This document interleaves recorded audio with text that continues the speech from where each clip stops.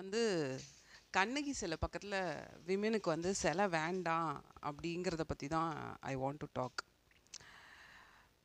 ஏன்னா இந்த சொசைட்டி வந்து எப்படி விஷயங்களை எடுத்துகிட்டு போகுது அப்படின்னு சொன்னால், right decision R wrong decision, a decision of a women should not be accepted. ஒரு விமென் சொல்கிறத கேட்க முடியாது. அது நல்லதோ கெட்டதோ அதனால வர கான்சிக்வன்சஸ் தப்போ ரைட்டோ, ஆனால் ஒரு விமென் சொல்கிறத கேட்கக்கூடாது அப்படிங்கிற ஆஸ்பெக்டில் தான் வந்து இன்றைக்கி சொசைட்டிஸ் வந்து போயிட்டுருக்கு. நான் வந்து என்னோட கேஸ் மட்டும் பார்க்கல. பிகாஸ் ஒரு உதவி பேராசிரியர் கூட இன்றைக்கி 1000 மாணவர்கள் வந்து வெளியே போயிட்டுருக்காங்க. We are framing the society. As an assistant professors we are framing the society. ஆட்டை கடிச்சு மாட்டை கடிச்சு பீப்புள் ஹூ ஆர் ஃப்ரேமிங் த சொசைட்டிக்கிட்டே வந்துட்டீங்க எல்லாருமே. எல்லா சார்ட் ஆஃப் பிரச்சனைகளும் எல்லா சார்ட் ஆஃப் இஷ்யூஸும் வந்து எங்ககிட்டே வந்து வந்துருச்சுன்னு வச்சுக்கோங்களேன். நான் திரும்ப திரும்ப வந்து நீதிமன்றங்களை வந்து குறை சொல்லலை.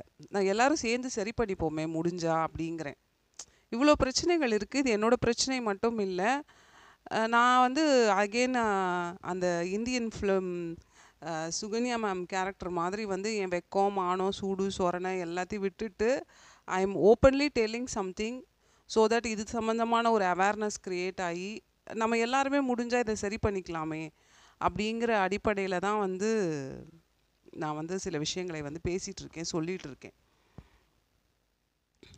ஸோ இந்த ஒரு தனி நபருடைய வாழ்க்கையும் விமர்சிக்கிற உரிமை எனக்கு கிடையாது. நான் விமர்சிக்கலை. என்னோட பிரச்சனை என்னென்னா, I don't have people to give suggestion கூட சொல்ல மாட்டேன். நிறைய பேர் அட்வைஸ் சஜஷன்லாம் நிறைய பண்ணுவாங்க. கரெக்டாக வந்து என்னோட விஷயங்களை வந்து எடுத்துகிட்டு போகிறதுக்கான ஆட்கள் இல்லை. ஸோ அட்லீஸ்ட் நான் வந்து ஏந்தில் ராஜ்னு ஒரு மீடியா வச்சுருக்கேன். இப்போ நான் சுற்றி பார்க்கும்போது நிறைய பேரோட பிரச்சனை வந்து இதுவாக தான் இருக்குது. Not all categories of societies. நான் நேற்று வீடியோவில் போடும்போது நான் சொன்னேன், அட்ஜஸ்ட்மெண்ட்ஸ் வந்து செலிப்ரிட்டிஸ் மட்டும்தான் அந்த அட்ஜஸ்ட்மெண்ட்ஸு இது மாதிரி விஷயங்களை ஃபேஸ் பண்ணுறாங்களா அப்படின்னு கேட்டால் இல்லை. சராசரி விமெனும் சராசரி லைஃப்பில் ஒரு ordinary women is facing this. ஒரு விமென் இஸ் அப்ரோச்சபிள்னு தெரிஞ்சிச்சு அப்படின்னு சொன்னால் everybody want to give a try தான். இது வந்து கீழ்மட்டத்திலேருந்து மேல்மட்டம் வரைக்கும் நடந்துட்டு தான் இருக்குது. ஆக்ட்ரஸ் மட்டும்தான் அப்படி இருக்காங்க, ஆக்ட்ரஸ் மட்டும்தான் அப்படி சொல்லிட்டு இருக்காங்க. நம்மளை அவங்கள ஒதுக்க முடியாது கண்டிப்பாக. ஸோ இது வந்து ரொம்ப லோவர் லெவலில் கூட நடந்துட்டு தான் இருக்குது. இது மாதிரி விஷயங்கள் எல்லாம் நடந்துட்டு தான் இருக்குது. ரொம்ப லோவர் லெவலில் கூட அட்ஜஸ்ட்மெண்ட்ஸ் கூப்பிட்டுட்டு தான் இருக்காங்க. ரொம்ப லோவர் லெவலில் வந்து ஐ மீன் மானிட்டர்லி லோவர் லெவல் நான் சொல்கிறது. மானிட்டர்லி லோவர் லெவல்லையும் கூட வந்து ஹராஸ்மெண்ட்ஸ் வந்து நடந்துட்டு தான் இருக்குது. ஸோ நான் தனிப்பட்ட ஒரு மனிதரை பற்றி விமர்சிக்கலை. பட் ஆனால் வந்து I want to know something. ஏன் இப்படி இருக்குது இந்த சொசைட்டி? இதுக்கு என்ன ஒரு ஒரு என்ன சொல்கிறது, how the society is thinking. Comment போட்டு 4 பேர் திட்டும் போதாவது ஓ இப்படி தான் நீங்களாம் யோசிக்கிறீங்களா அப்படின்னு தெரிஞ்சுக்கலாமே அப்படிங்கிறதுக்கு தான். நான் வந்து என்ன நினைக்கிறேன் அப்படின்னு சொன்னால், இப்போ ரீசெண்டாக ஒரு செலிப்ரிட்டி வந்து, ரொம்ப சாரி நான் வந்து உங்களை இது பண்ணுறேன், நீங்கள் வேறு ஒரு கேஸை போட்டுறாதீங்க என் மேலே. அப்புறம் எனக்கு அதை ஃபேஸ் பண்ணுறது ரொம்ப கஷ்டம். ஜஸ்ட் எனக்கு வந்து ஒரு ஃப்ரெண்டு அதே மாதிரி குழந்தைய வச்சுட்டு இருக்காங்க. One childhood friend. அந்த குழந்தை பேர் கூட நான் வேணால் சொல்கிறேன், Sai. Sometimes what she will request is, அந்த உடம்பு சரியில்லாத ஒரு குழந்தைய வந்து பார்த்துக்கோங்க, பார்த்துக்கிறதுக்கு வந்து நீ எப்போயாவது டைம் இருந்தால் வா சுபு, எனக்கு ஒரு சின்ன வேலை இருக்குது அப்படின்னு சொல்லுவாங்க. அது மாதிரி ஒரு குழந்தைய வந்து பார்த்துக்கிறதுக்கு, உடம்பு சரியில்லாமல் இருக்கிற ஒரு குழந்தைய ஒரு 2 hours 3 hours பார்த்துக்கிறது வந்து ரொம்ப டஃப்பான விஷயம். பிகாஸ் ஆட்டிசம் மாதிரியான விஷயங்கள் இருக்கிற குழந்தைங்க வந்து டிபெண்டபிள்ங்கிற ஒரு விஷயம் வந்து ஜாஸ்தியாக இருக்கும். தே வில் ரொம்ப க்ளோஸாக அட்டாச்டு டு வேர்ட்ஸுங்கிற மாதிரி இருப்பாங்க. ஸோ வந்து ஒரு 2 மணி நேரம் 3 மணி நேரம் வந்து அம்மாவாக இல்லாத ஒருத்தர் அந்த குழந்தைய பொறுமையாக பார்த்துக்கிறதுங்கிறது ரொம்ப ரொம்ப டஃப்பான ஒரு விஷயம். ஸோ அந்த செலிப்ரிட்டி வந்து got married to a younger women. நான் வந்து திரும்ப அவரை கோவப்படலை, அவர் மேலே ரொம்ப இறக்கம் தான் படுறேன் சீரியஸாகவே. Because the same complaint my husband is giving on me. அதுக்காக தான் நான் பேசுகிறது. சேம் கம்ப்ளைண்ட் என்னோடய ஹஸ்பண்ட் வந்து என் மேலே சொல்லிகிட்டு இருக்காரு. ஐ tent get the respect, I tent get that care அப்படிங்கிற மாதிரி அவர் சொல்கிறாரு.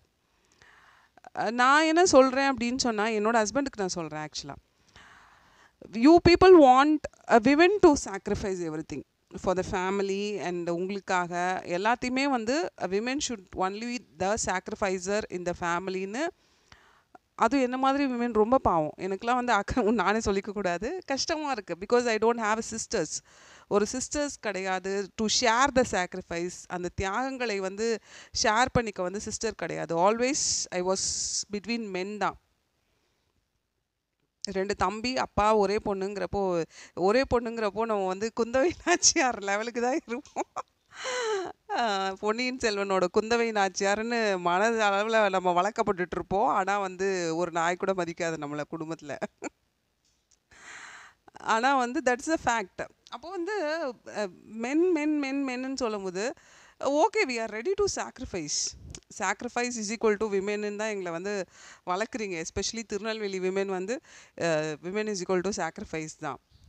But there is a limitations இல்லையா? அந்த காலம் பெட்டராக இருக்குதுன்னு நான் சொல்கிறேன். பாலிகமி மாதிரி இருக்கிற சுச்சுவேஷன்ஸில் it was better, very very better.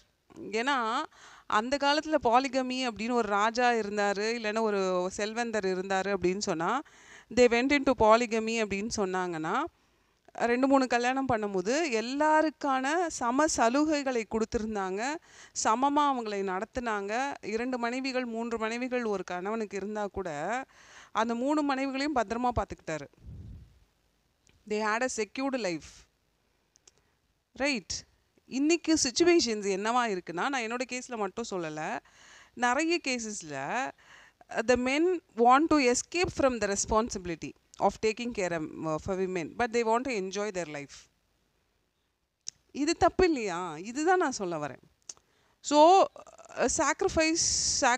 சாக்ரிஃபைஸ்னால் everybody have the responsibility இல்லை. If the same attitude women செஞ்சாங்கன்னா நீங்கள் இந்த society ஒத்துப்பீங்களா? Right? Men can go for polygamy, men can go for இது, அவங்க வந்து சாக்ரிஃபைஸ் பண்ணோம்னா அப்போ வை women should sacrifice too much இந்த சொசைட்டியில்? நான் என்ன சொல்கிறேன், அந்த காலத்தில் விமென் இல்லையா, அந்த எங்களுக்கு கண்ணகி சிலை பக்கத்தில் சிலை வேண்டாம்ப்பா, மெரினா பீச்சில் கண்ணகி சிலை பக்கத்தில் எங்களுக்கு சிலை வேண்டாங்கிறேன் நான். வடிவேல் ஒரு கோவை சார்லாம் வேணும், வடிவேல் சார் ஒரு படத்தில் சொல்லுவாங்க, இப்படியே நீ மெயின்டைன் பண்ணனா மெரினா பீச்சில் கண்ணகி சிலை பக்கத்தில் உனக்கு ஒரு சிலை வைப்போம், சிலை வேண்டாங்கிறேன். மனுஷியாக வந்து வாழ விடுங்க அப்படின்னு நான் வந்து இதாக சொல்கிறேன் நான். ஏன்னா வந்து இது வந்து ரொம்ப கிரிட்டிக்கலாக போயிட்டுருக்கு. நம்ம அந்த ஜென்ரேஷன் வந்து பரவாயில்லன்னு சொல்கிறேன். வீட்டுக்குள்ளே பொம்பளை பிள்ளைங்களை படிக்க வைக்க மாட்டாங்க. It was very very better. அந்த பழைய சுச்சுவேஷன் வந்துருச்சுன்னா விமென் வில் பி ஹாப்பின்னு நாங்கள் நினைக்கிறோம். அட்லீஸ்ட் அந்த வீட்டில் இருக்கிற ஒரே ஒரு நபர் மட்டும்தான் வந்து அவமானப்படுத்துவாங்க. கணவன்கிற கேரக்டர் மட்டும்தான் வந்து மெட்டீரியலாக யூஸ் பண்ணுவான் ஒய்ஃபை, ரைட்? கணவர் கேரக்டர் மட்டும்தான் மெட்டீரியலாக நம்மளை யூஸ் பண்ணுவோம், மதிக்காது, ஹியூமன் பீனாவே மதிக்காது. இப்போவும் நிறைய விமென்ஸ் அப்படி தான் வாழ்ந்துட்டுருக்காங்க. ஹியூமன் பீனா கொஞ்சம் கூட மதிக்காது, material, use and throw material மாதிரி தான் வந்து ஹஸ்பண்ட் வந்து ஒரு விமெனை வந்து நடத்துவாங்க அந்த காலத்தில் இருந்த பீரியட் படி. தட்ஸ் பெட்டருங்கிறேன். இப்போ என்ன ஆகுது, வென் வி கம் அவுட், அந்த மாதிரி ஒரு விஷயத்தை விட்டு வெளியே வரும்போது the whole society is dominating, the whole society is doing something against as. இந்த பிரச்சனைகளை வந்து ஃபேஸ் பண்ணுறதுங்கிறது ரொம்ப டஃப்பாக இருக்குது. Unless otherwise we have a good group of people around us. இப்போ என்ன மாதிரி விமெனுக்கு அந்த குரூப் ஆஃப் பீப்புளும் வந்து இட்ஸ் வெரி டஃப். அதையும் இவங்க விட மாட்டாங்க. அப்பெல்லாம் நீ சேர்ந்துடக்கூடாது யார் கூடயும் நினைப்பாங்க. So what is the solution? இன்றைக்கி வந்து சமூகத்தில் நடக்கக்கூடிய நிறைய பிரச்சனைகளுக்கு வந்து இதுதான் நான் வந்து காரணம்னு நான் நினைக்கிறேன். சரி, இது வந்து சொசைட்டியல் நார்ம். இப்போது நம்மளோட ஃபேமிலி இஷ்யூஸ் அண்ட் இதை வந்து சட்ட ரீதியாக எப்படி கையாளணும் அப்படின்னு நம்ம பேசும்போது we have to do some human approaches. இதுவும் பண்ணி ஆகணும். நம்மளோட சொசைட்டி, நம்மளோட சூழல் எப்படி இருக்குங்கிறதையும் நம்ம பார்த்தாகணும். அதே சமயம் சட்டம் என்ன சொல்லுது அப்படிங்கிறதையும் நம்ம வந்து we have to take care. அப்போது என்ன ஆகுது அப்படின்னு சொன்னால், என்னோட குற்றச்சாட்டுன்னு கூட நான் சொல்ல மாட்டேன். என்னோட ஒரு கேள்வியாக கூட இதை எடுத்துக்கலாம். நீங்கள் என்ன பண்ண போகிறீங்க? என்னோட பெரியவங்களாக இருக்கீங்க. நீதிமன்றங்களில் நீதிபதிகளை குறை சொல்லக்கூடாதுங்கிறது ஃபேக்ட்டு. நீங்கள்லாம் வந்து இந்த சமூகத்திலே மூத்தவர்கள் இல்லையா? ஒரு 60 வயது தக்கவர்கள், மேக்ஸிமம் ஒரு 40s தான் வந்து நீதிபதிகள் ஆகுறீங்க. Maximum people civil judge exam எழுதிட்டு வராதவங்க. ஸோ நீங்கள் வந்து மூத்தவர்களாக இருக்கீங்க. What is the way for us? Family is something more about emotions இல்லை? எமோஷன்ஸ் அண்ட் சென்டிமெண்ட்ஸ், விட்டு கொடுத்தல், சாக்ரிஃபைஸ், இதெல்லாம் பேஸ் பண்ணது தான் ஃபேமிலி. சட்டத்தை எழுதி வைத்துக்கொண்டு இப்படி தான் சட்டம் இருக்குது, இதுதான் சட்டம் அப்படின்னு சொல்ல முடியாது நீங்கள். கரெக்டா? காமராஜர்னு ஒரு ஃபிலிமில் எனக்கு ரொம்ப ரொம்ப பிடிச்ச ஒரு டயலாக் அது. அவர் அழகாக அந்த ஒரு சீஃப் மினிஸ்டராக இருக்கும் போது அதை சொல்லுவார். ஒரு பையனோட கண்ணு வந்து ப்ராப்ளம் ஆகிடுச்சு, ஆப்ரேஷன் பண்ணும், வெளிநாடு போகணும், 15 நாளில் ஆப்ரேஷன் பண்ணலைன்னா கண்ணு பார்வை போயிடும் அப்படின்னு சொல்கிறாங்கன்னா அவங்க அப்பா வந்து அப்ரோச் பண்ணியிருப்பார். கவர்மெண்ட் ஆர்டர்ஸ் வந்து கொடுக்க மாட்டேங்கிறாங்க, சைன் பண்ணி அப்போல்லாம் வீசா அதெல்லாம் ரொம்ப கஷ்டம் அந்த பீரியடில்.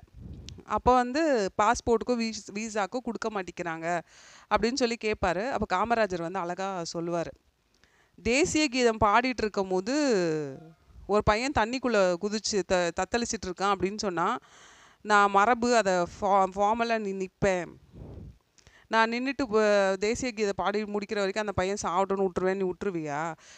தேசிய கீதம் பாடிட்டு இருந்தால் பாடட்டும், நம்ம போய் காப்பாற்றணும் தானே காப்பாற்றணும். ஒரு உயிரை காப்பாற்றுறது இல்லைன்னா ஒரு விஷயத்தை காப்பாற்றுறது, ஒரு ஹியூமனிட்டியை காப்பாற்றுறத மரபு எதுக்கு மண்ணள்ளி போடவான்னு கேட்பார். மரபு எதுக்கு மண்ணள்ளி போடவா அப்படின்னு கேட்பார். ரொம்ப ரொம்ப எனக்கு லைஃப் டைமில் ஒரு அட்மினிஸ்ட்ரேட்டர் வாயிலேருந்து வரக்கூடிய ஒரு டயலாக் அது. உங்கள் சட்டமும் மரபும் எதுக்கு மண்ணள்ளி போடவான்னு கேட்குறேன் நான். when human approaches is not available in family courts, நீங்கள் மற்ற எல்லா சட்டத்துலேயும் வந்து நீங்கள் ஈவிரக்கம் பார்க்காதீங்க, கருணை பார்க்காதீங்க, எதுவும் பார்க்காதீங்க. You two what ever you want to two. The same FIR case நான் டீல் பண்ணிக்கிறேன்னு தான் உட்காந்துருக்கேன். நாளைக்கு போகிறேன், நான் உருட்டுக்கட்டை எடுத்துகிட்டு வந்து அடிக்க போனேன்னு சொல்லி கேஸ் கொடுத்துருக்காங்க. அதை எப்படி டீல் பண்ணுவோம்? நீங்கள் அந்த கேஸில் நீங்கள் சாட்சிகளை எல்லாத்தையும் பாருங்கள், எல்லாம் பண்ணுங்கள். பட் ஃபேமிலி கோர்ட்டில் வை த ஹியூமன் மானிட்டரி பெனிஃபிட்டை மட்டும்தான் பேசுகிறாங்க. ஃபேமிலி கோர்ட்டில் 2 பேர் நிற்கிறாங்களா, உனக்கு என்ன வேணும், உங்ககிட்ட பணம் இருக்கா, இருக்குது, உங்ககிட்ட பணம் இருக்கா, இருக்குது, அப்போவோ பணம் இருக்குல்ல, வாட்சி பொழிச்சிக்கோங்க, அவ்வளோதான். அதுதான் அந்த இடமா? அது ஃபேமிலி கோர்ட்டோட இடம் அதுதானான்னு கேட்குறேன் நான். திரும்பவும் நான் வந்து ஒரு நீதிமன்றத்தை குறை சொல்லிட்டேன்னு எம்எல்ஏ கேஸ் போடக்கூடாது. இந்த பிரச்சனைகளுக்கு என்ன சொல்யூஷன் சொல்ல போகிறீங்கன்னு கேட்குறேன். வரைமுறையோடு பேசிகிட்டு இருக்கேன். என் வரையறையோ வரம்பையோ மீறி நான் பேசலை. இதுக்கு என்ன சொல்யூஷன்னு சொல்லுங்கன்னு நான் நிற்கிறேன்.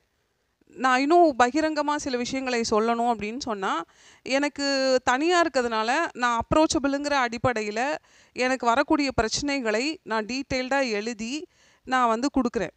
எதிர்த்தரப்பு வழக்கறிஞர் சொல்கிறாரு, இந்த வார்த்தைகள் வந்து நீதிமன்றத்தின் மாண்பை குறைப்பது போல இருக்கிறது அப்படிங்கிறாரு. ஓகேவா? அப்போ நான் என்ன சொல்கிறேன், என்னோடய பிரச்சனைனா எனக்கு இந்த சொசைட்டி, நான் எங்கெல்லாம் போவேன், எங்கள் அப்பா அம்மாகிட்ட போவேன், ரைட்? எங்கள் அம்மா அப்பாட்ட போய் நான் எனக்கு பிரச்சனைனா சொல்லுவேன், என் தம்பிங்க என்கிட்ட போய் சொல்லுவேன். தே ஆர் இன்கேப்பபிள்னு ஒத்துக்கிட்டாங்க. இவன் பிரச்சனை வந்து ரொம்ப பெரிய பிரச்சனையாக இருக்குது, நாங்களாம் படிக்காத முட்டா பையன்ட்டார் எங்கள் அப்பா. நான் 5ஆம் கிளாஸ் தான்மா படிச்சிருக்கேன், நான் படிக்காத முட்டா பையல் ஆகிட்டேன், நீ வந்து நிறைய காலேஜில் ப்ரொஃபஸராக இருக்க, அதனால் உன் பிரச்சனைக்கு எனக்கு சொல்யூஷன் சொல்ல தெரில. நான் சொல்கிற மாதிரி நீ வந்து 10ஆம் கிளாஸ் முடிச்சுட்டு கல்யாணம் முடிக்கல, நீ 12ஆம் கிளாஸ் முடிச்சுட்டு கல்யாணம் முடிக்கல, படிக்க போகிறேன்னு நீ சொல்லிட்ட. சரி, நீ ஏதோ பொம்பளை பிள்ளை படிக்க போகிறேன்னு சொல்லிட்டு நானும் வந்து படிச்சுட்டு போட்டோம் அப்படின்னு நினச்சி விட்டுட்டேன். இப்போ வந்து ஐ எம் இன்கேப்பபிள்ட்டார். அவரோட ஃபேக்ட் அவர் சொல்லிட்டார். அப்போ ultimately the case went to சட்டம். சமுதாயத்துக்கு முன்னாடி என்னோடய கேஸ் போயிடுச்சு. யூடியூப் சேனல் வேறு. ஸோ இந்த சொசைட்டி முன்னாடியும் சட்டத்தின் முன்னாடியும் நான் உயிரோடு இருக்கேன். உயிரோடு இருந்து நானே என் கேஸை பேசிகிட்டு இருக்கேன். இந்திய தொலைக்காட்சிகளில் முதல் முறையாக அப்படிங்கிற மாதிரி யூடியூப் சேனலின் வரலாறுகளில் முதல் முறையாக பாதிக்கப்பட்ட ஒரு பெண்ணே நானே வந்து எனக்கான நியாயத்தை போராடி நானே வந்து பேசிகிட்டு இருக்கேன் என்னோடய சேனலில். ஸோ இதுக்கு என்ன தீர்வுன்னு நான் கேட்குறேன். Family courts always speaks about women's மணி, படிப்பு இதெல்லாம் இருந்தால் போதும்னு நீங்கள் நினைக்கிறீங்க அப்படின்னு நீங்கள் தான் போர்ட்ரேட் பண்ணுறீங்க இல்லையா? நான் போர்ட்ரேட் பண்ணல. ஸோ இது மாதிரி கேசஸில் என்ன ஆகுது அப்படின்னு சொன்னால், பணம் இருந்தால் ஓகே. அப்போ இந்த லைஃபோட ஸ்கெட்சே நம்ம எங்கே போயிட்டுருக்கு, நான் இன்னும் உங்களுக்கு தெளிவாகவே சொல்கிறேன். சொசைட்டிக்கு பாதி முழுங்கி சொன்னேன்னா புரியவும் புரியாது. கல்யாணத்துக்கு முன்னாடி ஆஸ் ஐ சைட் எங்கள் அப்பா வந்து என்னோடய மேரேஜ் டிசிஷன்ஸில் வந்து பெரிய லெவலில் வந்து அவரால் முடியலைங்கிறத ஒத்துட்டு போயிட்டார். அவர் ஆல்ரெடி எப்போனா என்னோடய பிஜி நான் ஜாயின் பண்ணப்பவே அவர் வந்து அதுலேருந்து விலகிட்டார், அந்த பொறுப்புலேருந்து விலகிட்டார், இல்லாட்டி விலக்கி வைக்கப்பட்டு விட்டார் அப்படின்னு சொல்லலாம். ஏன்னா நான் படிச்சுட்டேன். ஸோ நான் வந்து யூஜி பிஜிலாம் படிச்சுட்டேன், அசிஸ்டன்ட் ப்ரொஃபஸர் ஆகிட்டேன். அப்போ வந்து உனக்கு வந்து மாப்பிள்ளை பார்த்து எனக்கு அதுக்கு மேட்சிங்காக வந்து உன்னோட எதிர்பார்ப்புகள் அதுக்கு மேட்சிங்காக என்னால் மாப்பிள்ளை பார்த்து பண்ண முடியாது. I will support you what ever you two. I believe that my daughter will not go in a wrong வே. கரெக்டான ஒரு டிசிஷன் எடுப்பேன்னு எனக்கு நம்பிக்கை இருக்குது. ஐ வில் சப்போர்ட் அப்படின்னு அவர் விலகி நின்றுட்டார். இதுக்கப்புறம் போய் நகை போட்டார். இப்போ எனக்கு ஒரு வீடு கொடுத்துருக்காரு, நான் வீட்டில் உட்காந்துருக்கேன். He is supporting in what way he can do what to me. So அது முடிஞ்சிருச்சு. ஸோ அவர் வந்து அவரால் என்ன செய்ய முடியுமோ அதை வந்து படிக்க வைத்து நகை போட்டு கல்யாணம் பண்ணி கொடுத்து அதை செஞ்சு முடிச்சுட்டு is having is old age. நான் போய் இனிமேல் இந்த 70 வயசுலேயும் போய் அவரை வந்து I cannot disturb him. He should have a good லைஃப்ங்கிறது வந்து ராஜாவாகவே செத்துடணும். இது பெண் பிள்ளைகளோட ஆம்பிஷன் இன் லைஃப். எங்கள் அப்பா ராஜாவாகவே சாகணும். எல்லா வீடுகள்லுமே வந்து அப்பாக்கள் வந்து ராஜாக்கள் தான். எல்லார் வீடுகள்லையுமே எல்லா குடும்பங்கள்லையுமே எல்லா வீடுகளுமே மூத்த பெண் பிள்ளை வந்து குந்தவை நாச்சியார் தான். பொன்னியின் செல்வனோட குந்தவை நாச்சியார்கள் தான் மூத்த பெண் பிள்ளைகள் எல்லாருமே. ஸோ அவரோட விஷயம் அவ்வளோதான், முடிஞ்சிருச்சு. இப்போ நான் இப்போ கோர்ட்டுக்கு போகிறேன். ஒரு கேஸ் வந்து என்னால் கையாண்டிருக்க முடியல இந்த சுச்சுவேஷன்ஸை அப்படின்னு சொல்லி இப்படி தான் ஃபேமிலி கோர்ட்ஸோட பார்வை இருக்கணும், ரைட்? ஏன் கோர்ட்டுக்கு போகிறோன்னா, இந்த சமூகத்தில் குடும்பம் சார்ந்த சில விஷயங்களில் குற்றங்கள் ஏற்படும் போது அந்த குற்றங்களை எப்படி கையாளுறதுன்னு எங்களுக்கு தெரியாமல் நாங்கள் ஃபேமிலி கோர்ட்டுக்கு போகிறோம். All couples don't come to family court to get divorce. பிரிவினைக்காக வருவது இல்லை. எப்படியாவது சேர்ந்துட முடியாதா இந்த சூழ்நிலைகள்லையும் அப்படிங்கிற போராட்டத்தில் தான் வராங்க. ஆனால் பிரிக்க வைக்கப்பட்டுடுறாங்க. இதுக்கு சட்டம் சப்போர்ட் பண்ணக்கூடாதுன்னு நான் சொல்ல வரேன்.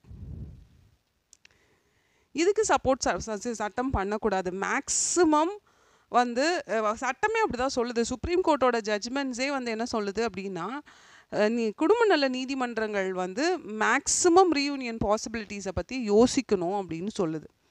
என்னோட விஷயம் என்னன்னு சொன்னால், நீங்கள் மேக்ஸிமம் ரீயூனியன் பாசிபிலிட்டி பற்றி ஆரம்ப காலகட்டத்திலிருந்தே யோசிக்கவே இல்லை அப்படிங்கிறத தான் நான் சொல்கிறேன்.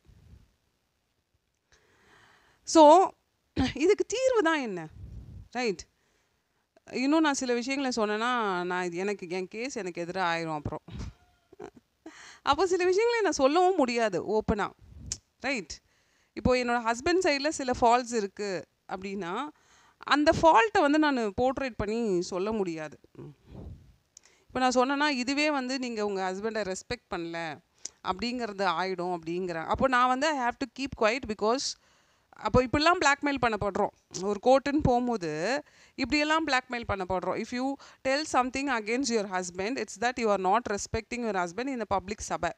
ஒரு சபையில் நீங்கள் உங்கள் கணவரை அவமானப்படுத்துகிறீர்கள் அப்படிங்கிற கான்செப்டை கொண்டுட்டு வந்துடுறாங்க. அப்போது நான் அந்த ஃபால்ட்டை சொல்லாமல் போனேன் அப்படின்னு சொன்னால் நீங்கள் தான் குற்றவாளின்னு சொல்லி டிவோர்ஸ் கொடுக்குறீங்க, ரைட்?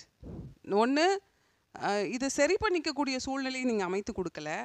2 பேருடைய தவறுகளையும் அனலைஸ் பண்ணி 2 பேரும் இவ்வளோ தவறுகள் பண்ணியிருக்கீங்க உங்கள் லைஃப்பில், இதெல்லாம் நீங்கள் சரி பண்ணிக்கிட்டு வாழ முடியும்னு நீங்கள் நினைக்கிறீங்களான்னு உட்காந்து பேசக்கூடிய அவகாசத்தை வந்து அவங்க நிறைய கொடுக்கல ஆரம்ப காலகட்டத்தில். இப்போ கொடுத்தாங்க. இப்போ நான் இவ்வளோ சண்டை போட்டு யூடியூப் சேனல் ஆரம்பித்து பயந்து போய் கொடுத்தாங்க. உண்மையாக சொல்லணுன்னா மீடியாவை ரீச் பண்ணிட்டேன் அப்படின்னு பயந்து போய் கொடுத்துருக்கீங்க. இப்போ வந்து அதுக்கான ஆப்பர்ச்சுனிட்டி கொடுத்துருக்கீங்க, பிரயோஜனமே இல்லாமல்.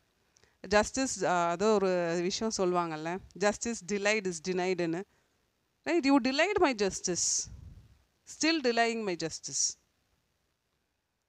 இன்னும் டினைட் ஆகட்டுங்கிறதுக்காக வெயிட் பண்ணிகிட்டு இருக்காங்க. நிறைய கேசஸில் திஸ் இஸ் ஹேப்பனிங். நீதிமன்றங்கள் ஃபேமிலி கோர்ட்ஸோட செயல்பாடுகள் சரியாக இல்லாததுனால மட்டும் நிறைய குடும்பங்கள் அழிந்துட்டுருக்கு. இது சமூகத்துக்கு ஒரு நல்ல விஷயமே கிடையாது.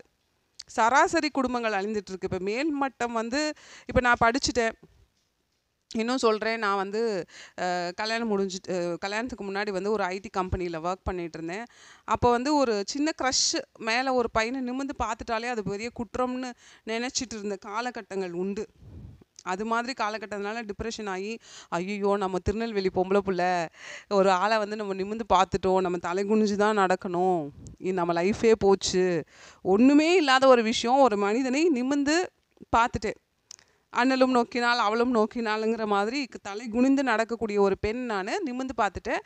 நிமிர்ந்து பார்த்ததுனால என்னோடய வாழ்க்கையே முடிஞ்சு போச்சுன்னு நினச்சி வாழ்க்கையை நானே முடிச்சிட்டேன். ஒரு நிறைய வருஷங்களில் வந்து முடிச்சிட்டேன் லைஃப்பை. அதான் உண்மை. நான் நிமிர்ந்து பார்த்தது தப்பு அப்படின்னு சொல்லி இந்த சமூகமும் எனக்கு அதுக்கு நிறைய, நான் நிமிர்ந்து பார்த்ததே நான் பெரிய தவறுன்னு நினச்சதுனால என்னை சுற்றி இருக்கிறவர்கள் வந்து ஏதோ பெரிய தவறு நடந்திருக்கு, அதனால தான் இந்த பொண்ணு இவ்வளோ டிப்ரெஷனுக்குள்ளே போகுது அப்படின்னு நினச்சி இது மாதிரியான எவ்வளோ ஒரு, ஏன்னா நாங்களாம் வந்து அப்படியே அந்த சிலைக்கு ட்ரை பண்ணிட்டு இருந்தோம். மெரினா பீச் பக்கத்தில் வந்து ஒரு சிலை வேணும்னு அப்போது 16-17, அதாவது எங்களோட 16-17 வயதுகளில் வந்து மெரினா பீச் பக்கத்தில் நமக்கு ஒரு சிலை வேணும் அப்படிங்கிற லெவலுக்கு நாங்கள்லாம் வந்து ட்ரை பண்ணிகிட்டு இருந்தோம்.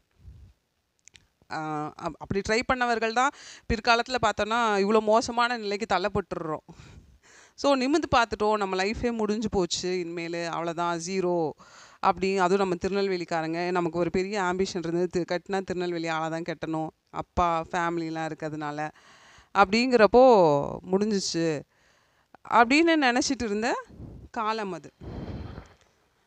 இப்போ வந்து நிறைய விஷயங்களை அதை தாண்டி நிறைய விஷயங்களை யோசிக்கிறோன்னு வச்சுக்கோங்களேன். அப்போது இது மாதிரி விஷயங்கள், உளவியல் சம்மந்தப்பட்ட பிரச்சனைகளை குடும்ப நல நீதிமன்றங்கள் பேச மாட்டேங்குது. அதுக்கு அதிகமான முக்கியத்துவம் கொடுக்கப்படணும்னு நான் சொல்கிறேன். ஒரு பெரிய பிரச்சனையை கொண்டுட்டு நம்ம உட்கார்றோம், அந்த பெரிய பிரச்சனையை கொண்டுட்டு வரும்போது கவுன்சிலிங் கொடுக்குறவங்களோட வேலை வந்து ரொம்ப ஒரு பெரிய விஷயம். அதுக்கு உட்கார வைக்கிறதே ரொம்ப கஷ்டமாக இருக்குது நீதிமன்றங்களில். அப்போது இதுக்குள்ளே நிறைய காழ்ப்புணர்ச்சிகள் இருக்குது. அப்போ அந்த நான் நிமிர்ந்து பார்த்தேன்னு சொன்னேன் இல்லையா, அதை விட்டு நான் வெளியே வரும்போது வந்து நிறைய பேர் ட்ரை பண்ணாங்க. நிறைய பேர் ட்ரை பண்ணும்போது நான் அப்பா கொஞ்சம் என்ன சொல்கிறது, பருவத்தில் பன்னிக்குட்டி கூட அழகாக தான் இருக்கும் சொல்லுவாங்கள்ல, அது மாதிரி ஓகே. இப்போ கொஞ்சம் அப்பா ரயில்வே, ஒரே பொண்ணு, அவருக்கு பின்னாடி இருந்த நிறைய கமிட்மெண்ட்ஸ், ஃபேமிலி கமிட்மெண்ட்ஸ்லாம் நிறைய பேருக்கு தெரியாது. வெளி ஓட்டமாக பார்க்கும்போது ஒரே பொம்பளை பிள்ளை அப்படின்னு ஒரு இமேஜ் வேறு இருந்ததுனால நிறைய young people dried me that time. அப்போது நான் வந்து அப்பான்னு இருக்கும்போது என்னை அதிகப்படியான ஒரு குற்றச்சாட்டு என்னென்னா இருந்ததுன்னா, இதுவே ஒன்றும் இல்லாத அப்பாவாக இருந்தாங்க அப்படின்னா வந்து இந்த பொண்ணு இந்த அளவுக்கு அப்பான்னு இருக்குமா, அப்பா வந்து ரயில்வேஸில் இருக்காங்க, கொஞ்சம் பணம் இருக்குது, அதனால தான் வந்து இப்படி இருக்காங்க, ஒன்றும் இல்லாத பொண்ணுன்னா கஷ்டப்பட்டு படிக்க வச்சு இதுனா அப்படியா ஏன்னா இவர் கொஞ்சம் பெருமடிச்சுப்பார், எம்பளை பேர் எப்படி அப்பான்றதுன்னு சொல்லிட்டு சொல்லும் போது, அப்போ ஒன்றும் இல்லாத பொண்ணுன்னா, ஒன்றும் இல்லாத அப்பன்னா இது இப்படி அப்பான்னு இருக்கு. அப்போ எனக்குள்ளே எனக்கு அது தாங்க முடியல. அப்போ வந்து என்ன பண்ணுறேன், எனக்கு வந்து I should take care of my ஃபாதருங்கிற லெவலுக்கு நான் வந்து என் லைஃப்பில் வளரணும். நீங்கள் சொல்கிறதெல்லாம் உண்மை இல்லைடா, எங்கள் அப்பா வந்து கஞ்சியும் இதுவும் குடிக்கிற நிலமையில இருந்தாலும் நான் எங்கள் அப்பனை பார்க்குற நிலைமைக்கு I have to grow in my life as a women அப்படின்னு நான் என் லைஃப்பில் போராட ஆரம்பிக்கிறேன். அது அவருக்கே வந்து கொஞ்சம் அப்போஸ் பண்ண ஆரம்பிக்கிறார். Because he is thinking that நான் வந்து ஆட்டிடியூடு, கெரியர் ஓரியன்ட் ஆட்டிடியூடு, இந்த அவள் ஒரு தொடர்கதையில் அந்த பாட்டு ஒன்று வரும், இன்னாருக்கு இன்னார் என்று எழுதி வைத்தான் தேவன் என்று, அந்த பாட்டில் வந்து கடைசியில் ஒரு வரிகளில் வந்து வரும் அது, அது எப்போதும் கிளியல்ல கிணற்று தவளை தான் இப்போது புரிந்ததம்மா அப்படின்னு சொல்லி. ஸோ நான் கிணற்று தவளை தான், ஆனால் வந்து because of my career orient attitude வந்து பீப்புள் ஸ்டார்டட் திங்கிங் லைக் நான் ரொம்ப திமிர் பிடிச்சவ, ரொம்ப வந்து படிச்சுட்டு அந்த ஆட்டிடியூட் காமிக்கிற திமிரில் இருக்கேன் அப்படிங்கிற மாதிரி பீப்புள் ஸ்டார்டட் திங்கிங். அதனால் நிறைய அப்போஸ்ட் ஆச்சு. ஆனாலும் ஐ படிச்சுட்டு I come out like something தான். இப்போ என்னாச்சு திரும்பவும், அப்போ நான் என்ன பண்ணுறேன், அந்த பர்சனோட பீரியட் வரும்போது அவங்க சொன்னாங்க இது மாதிரி பணம் தான் முக்கியம் அப்படிங்கிறாங்க. அப்போ நான் வந்து தனிப்பட்ட முறையில் கஷ்டப்பட்டு உழைத்து பணம் சம்பாதிக்கிறதுக்காக ஒருத்தரை நேசிக்கலை. நான் பணம் சம்பாதிக்கிறதுனால எங்கள் அப்பா மேலே அன்பு காமிக்கலை அப்படிங்கிறது நிரூபிக்கணுங்கிறது என்னோட வேகமாக இருந்தது. இது மற்றவங்களுக்கு நிரூபிக்க வேண்டிய அவசியம் இல்லை, அப்படிலாம் நிறைய நம்ம பேசுகிறோம். பட் ஆனால் ஆஸ் எ ஹியூமன் பீனா வந்து இது நிரூபித்து காட்டணுண்டா, அவங்க மூஞ்சிலெல்லாம் கறி பூசணுண்டா, சப்புன்னு அரையணுண்டா, அவங்க மூஞ்சிலெல்லாம் பாருங்கடா நான் உழைச்சி தான்டா திங்குறேன், எவன் பின்னாடி போய் திங்க வேண்டிய அவசியம் எனக்கு இல்லைடா அப்படிங்கிற மாதிரிலாம் ஒரு வேகம் வருது. அதனால் கஷ்டப்பட்டு உழைச்சி வந்து படிக்கிறேன், எல்லாம் செய்கிறேன், வரேன். இப்போது அட் த ஸ்டேஜ் என்ன ஆகுது, படித்து முடிச்சுட்டேன். Okay, I cleared my set net, ஒரு லைஃப் செட்டில்ட் ஆகிடுச்சு ஓரளவுக்கு. இந்த ஸ்டேஜில் திரும்பவும் வந்து இப்போ என்ன சொல்கிறாங்க வந்து, இனிமேல் உனக்கு அன்பே தேவையில்லைங்கிறாங்க. ஃபஸ்ட்டு வந்து என்ன சொன்னாங்க, உனக்கு வந்து நீ வந்து பணம் நோக்கி போகிற, எனக்கு வந்து முக்கியமாக வந்து அந்த பீரியடில் அந்த ஏஜில் இப்போது குவைட் ஐ மெச்சூர்டு, கொஞ்சம் வயசாக மெச்சூரிட்டி வந்துருச்சு. Especially Nikhil Murugan was my neighbour. அப்போல்லாம் வந்து செம கோவம் வரும் எனக்கெலாம். ஏன்னா வந்து நிக்கில் முருகன் அவங்களோட சிஸ்டர்ஸ் அவங்கெல்லாம் வந்து இமீடியட் நெய்பர். அவங்க வந்து எங்களுக்கு இமீடியட் நெய்பர். அவங்க அப்பா ரயில்வேஸில் இருந்ததுனால இமீடியட் நெய்பர்.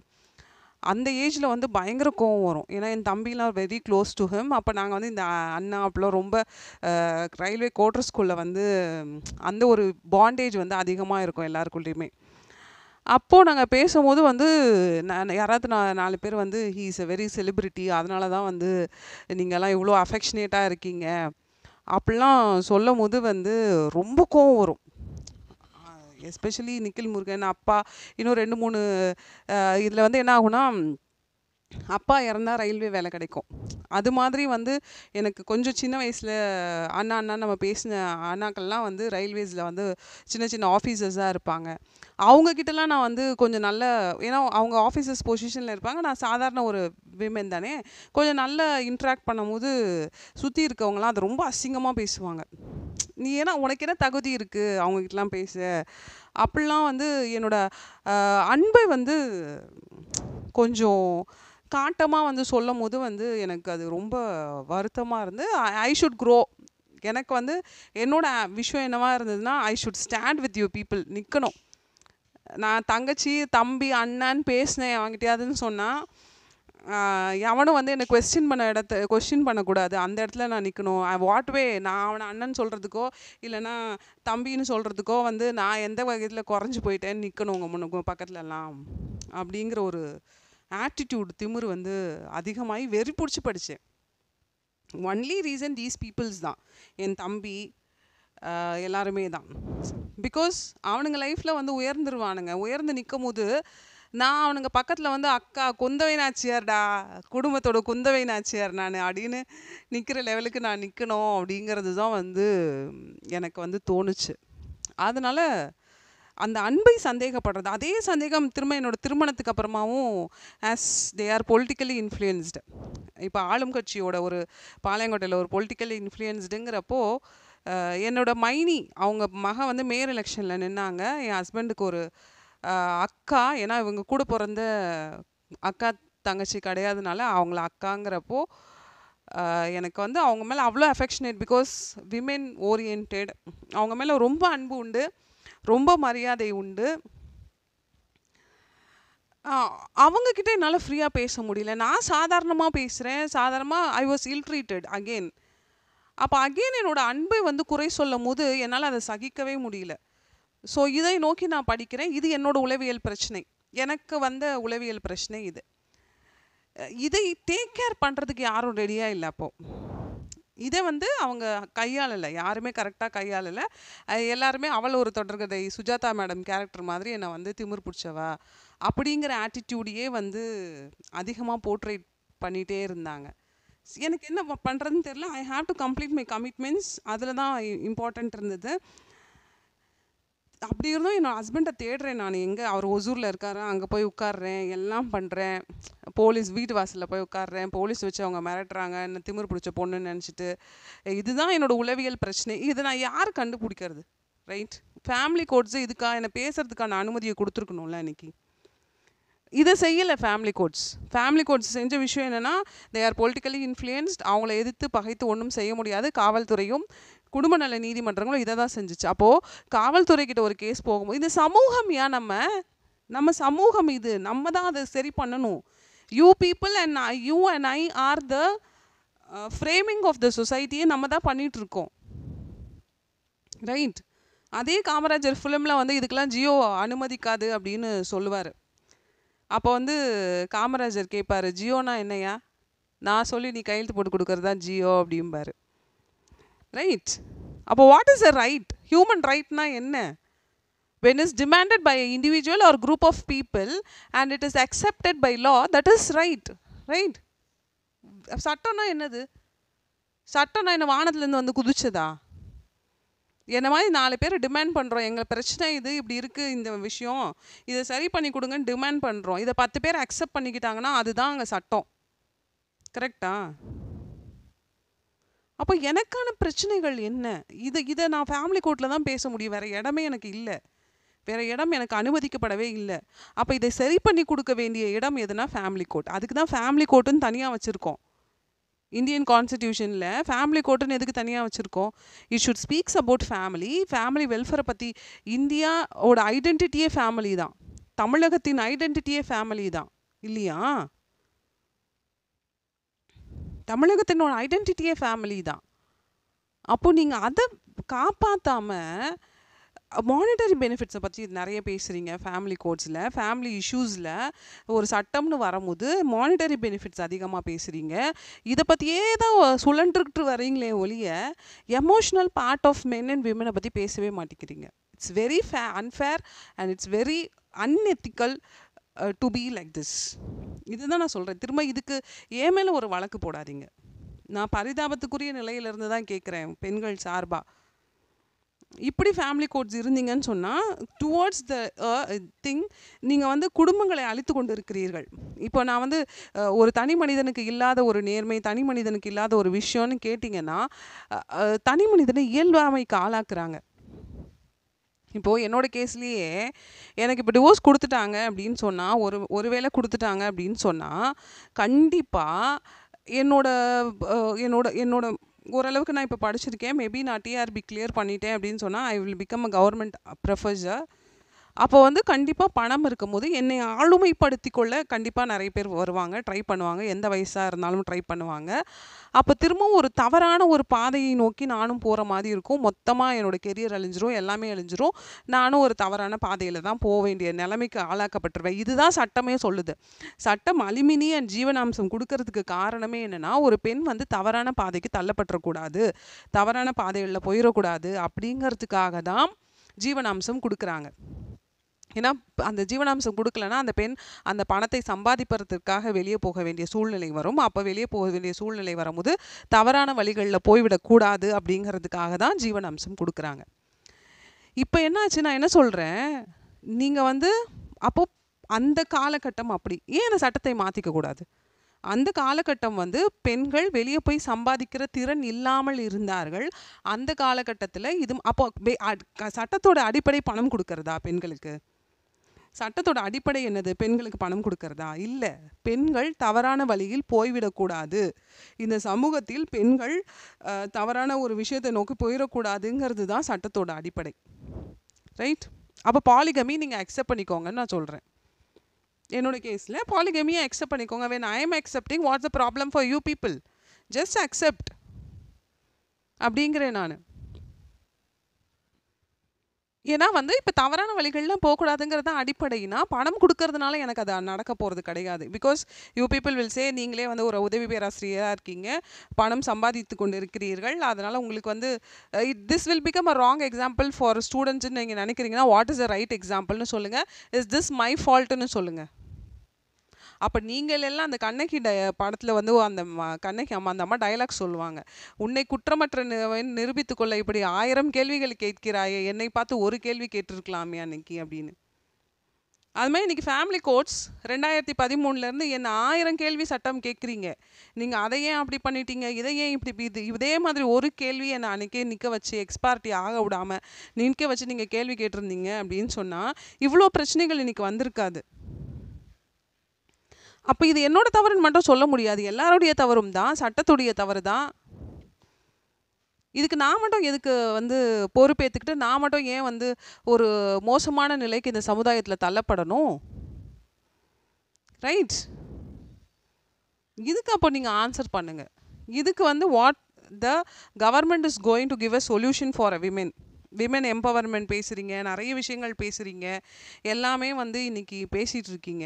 அப்போ இதுக்கு என்ன சொல்யூஷன்னு சொல்லுங்கள். Educated women's R brutally guilt because of their money and salaried income. Educated விமனாக இருக்காங்களா, நீங்கள் படிச்சிருக்கே, உங்ககிட்ட பணம் இருக்குது, நீ போயிட்டே இரு, அவ்வளோதான். எத்தனை பேர் வேணால் வந்து படுத்துட்டு போகலாங்கிற லெவலுக்கு நீங்கள் கொண்டுட்டு வரீங்க. அதுக்கு தாலியை மட்டும் ஒன்று சும்மா கெட்டிக்கோங்க அப்படின்னு. இல்லீகலை லீகலாக பண்ணிகிட்டு இருக்காங்க நிறைய பேர். இல்லீகலான ஒரு விஷயத்த லீகலாக பண்ணுறாங்க பிகாஸ் ஆஃப் வழக்கறிஞர்கள் மூளை. இதுக்கு என்ன தீர்வுன்னு சொல்லுங்கள். அக்செப்ட் பாலிகமிங்கிறேன் நான். I am ready to accept polygamy.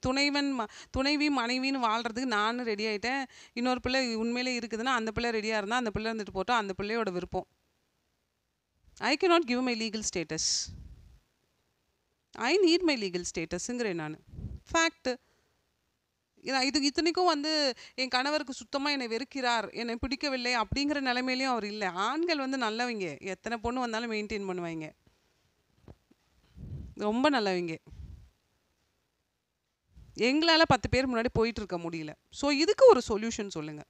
I have this much ப்ராப்ளம்னு நான் சொல்கிறேன். அந்த ப்ராப்ளத்தையே நீ பேசக்கூடாதுங்கிறாங்க ஃபேமிலி கோர்ட்லேயோ எல்லாரையும் வைத்துக்கொண்டு இவ்வளோ உமனுக்கான பிரச்சனையை நீ பேசக்கூடாதுங்கிறாங்க. நீ பேசுன அப்படின்னு சொன்னால் அது நீதிமன்றத்தின் மாண்பையும் வழக்கறிஞர்கள் நீதிபதியையும் அவமானப்படுத்துவது போல இருக்கிறது அப்படிங்கிற லெவலுக்கு கொண்டுட்டு வராங்க. அப்போ நான் ஏன் பிரச்சனையை பேசாமல் போனால் நீ தான் குற்றவாளின்னு வெளியே அனுப்போம், அதை நீ ஏற்றுக்கொண்டு போக வேண்டும், அதுதான் மரியாதை அப்படிங்கிறாங்க. இது அநியாயமாக தெரியலையா? இது மரியாதையா அநியாயமா? அதாவது பதவியில் இருக்கிறவர்களோ இல்லாட்டி பணம் சார்ந்த இருக்கிறவர்களோ தவறுகள் செய்வாங்க. அந்த தவறை வந்து தெரியாமல் தவறு செஞ்சுட்டோம், அதுக்கு என்ன பண்ண முடியும் அப்படின்னு சொல்லி கீழ்நிலையில் இருக்கவர்கள் வந்து அதை எதிர்த்து கேள்வி கேட்கக்கூடாது, அதை அப்படியே வந்து அக்செப்ட் பண்ணிக்கிட்டு போயிடணும்.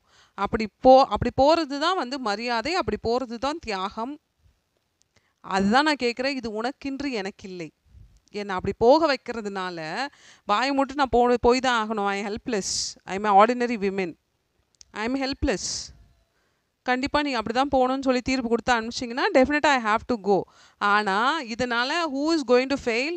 The state. தமிழகம் தோற்று போகிறது. நான் இன்னைக்கு தோக்கும் போது தமிழகம் தோற்று போகிறது, தமிழத்தின் குடும்பங்கள் தோற்று போயிட்டு இருக்கு. உலகளவில் இன்னைக்கு மீடியாஸ் இருக்குது, உலகளவில் எல்லாருமே பார்த்துட்டு இருக்காங்க. உலகத்தின் பார்வையில் தமிழகம் தோற்று கொண்டு இருக்கிறது.